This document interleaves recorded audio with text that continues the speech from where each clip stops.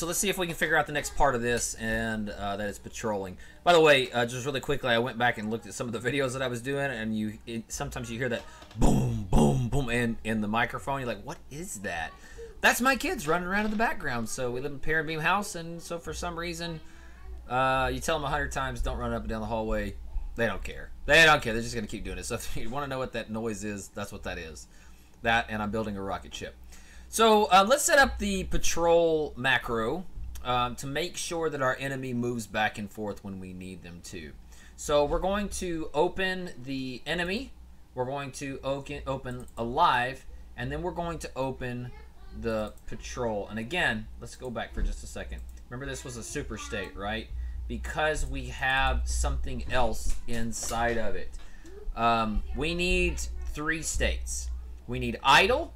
We need walk left, so let's create another flow state over here and call this one walk left,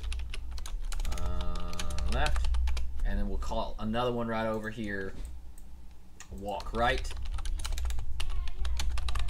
and then we're going to do an idle right here, so we'll just do the idle, and we're going to kind of make a triangle with it because there are going to be transitions between each one of those. So we know that for something to stay idle, it needs to stay on the 0 axis as far as input.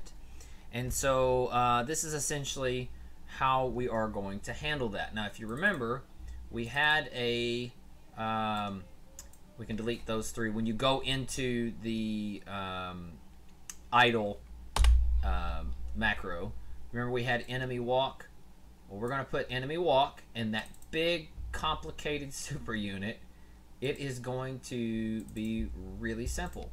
All we have to do is we have to just put the direction in there.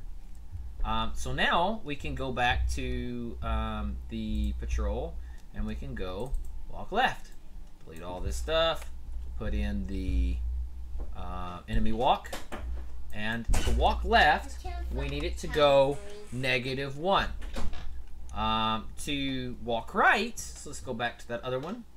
So we're going to patrol and walking right. We need it to be, you guessed it, +1. So get the enemy walk, and this is going to be 1.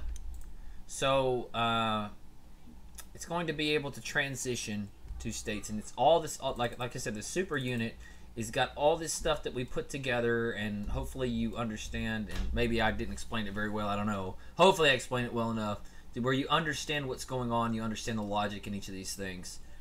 And so when we get to our patrol, we're gonna be able to do each one of those. Now, we want the enemy to be able to have a mind of its own. And we want it to be able to change its mind, to go from idle state to walking left to walking right. And the way that we're going to do that is we're going to set up a new flow macro. And this is what it's going to be. So let's go to Bolt, set up a flow macro, and call it enemy change mind. Because it's going to seem like that for us. It's really a series of things that it's going to be doing. So what we're going to do is we're going to start on enter state. So whenever we enter this transition state, we want you to do, so we want you to wait for seconds, wait, and the delay needs to be a random range, min and max. So,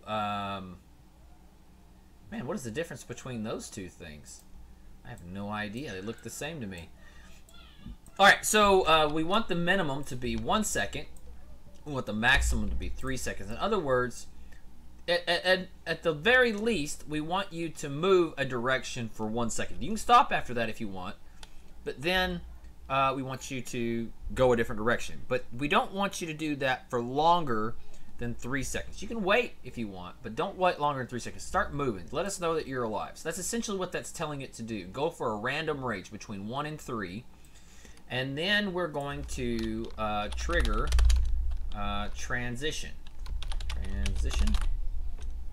Trigger transition. I think I actually deleted that. There it is, right there. So this is your enemy change mind macro.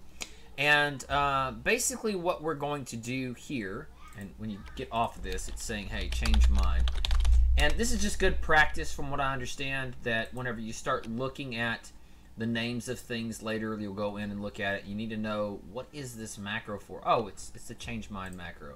Yes, it is named here, but I'm thinking there's going to be some kind of internal search that's going to be important information.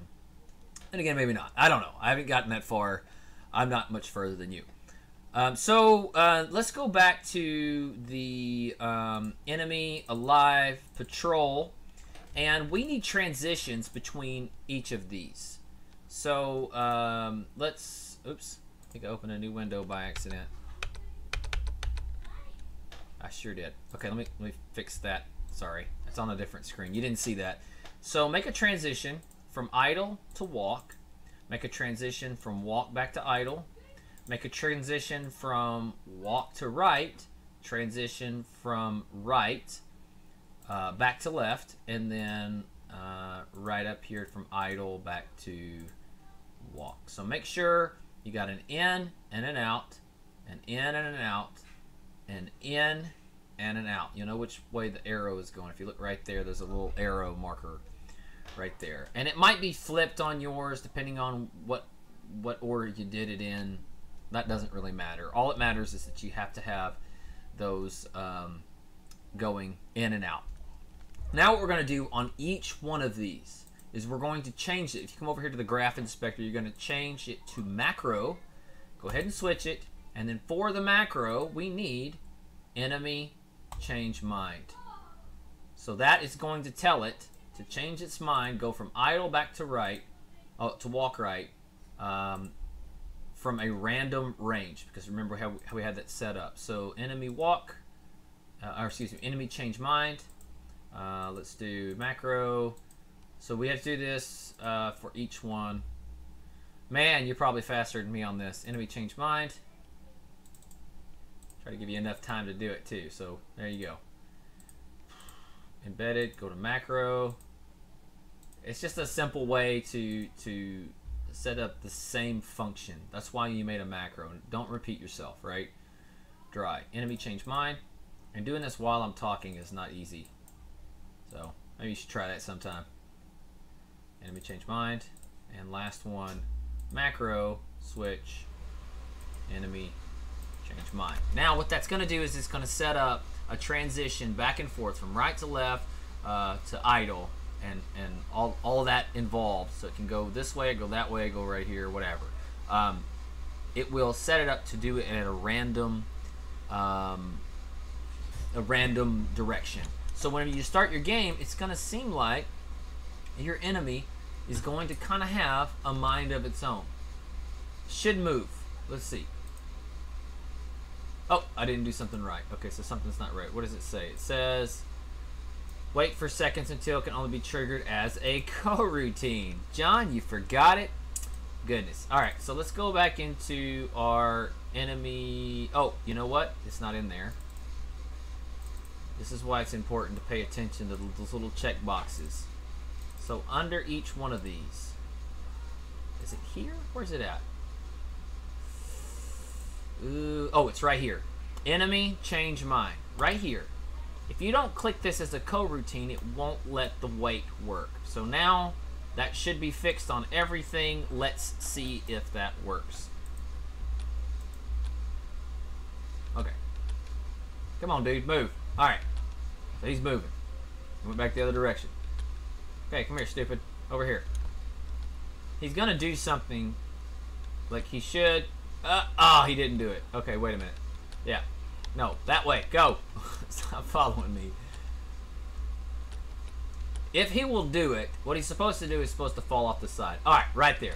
So he'll just keep walking around and he'll fall off the side. We don't want our enemies to do that. So we're going to fix that in the next tutorial. So come back, next video, we'll fix that.